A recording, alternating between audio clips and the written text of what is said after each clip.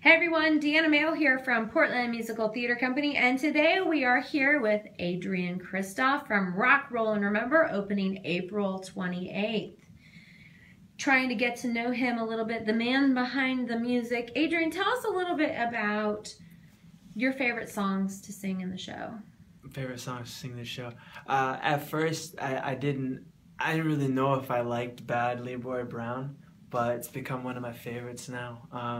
Jim Croce, right? Is that how you say it? Yeah. And I'm really enjoying singing to that song whenever it comes around. And then, of course, beginning with the 50s, I just feel like it's a strong opening, and I really enjoy the American Bandstand theme, Smoke Gets in Your Eyes, and then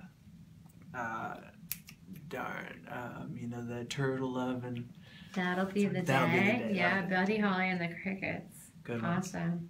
What do you think's been the most engaging challenge for you coming into the show?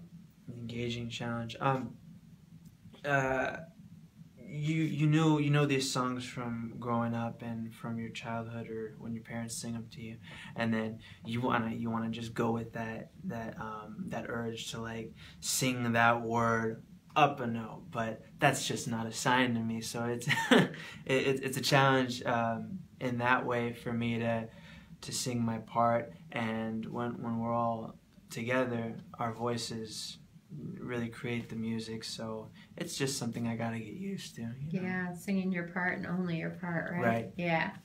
So why, we've had almost 3 months of time together, a couple, 2, 3, 4 times a week. We've gotten a chance to get to know each other a bit.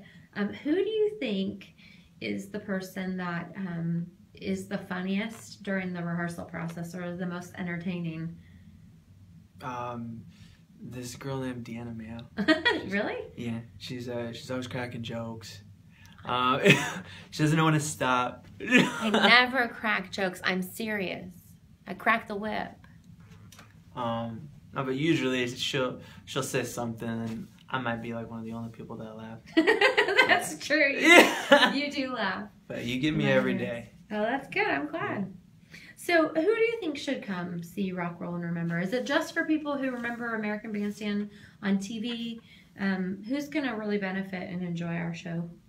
No, I would say you love the music, you'll like the show. You know, it shouldn't be limited to just whether or not you know the music or whether or not you've seen American Bandstand when it aired. But being there, even if you hadn't watched it as a kid growing up, being there might be a new experience in itself. And just experience it. Come on, everyone.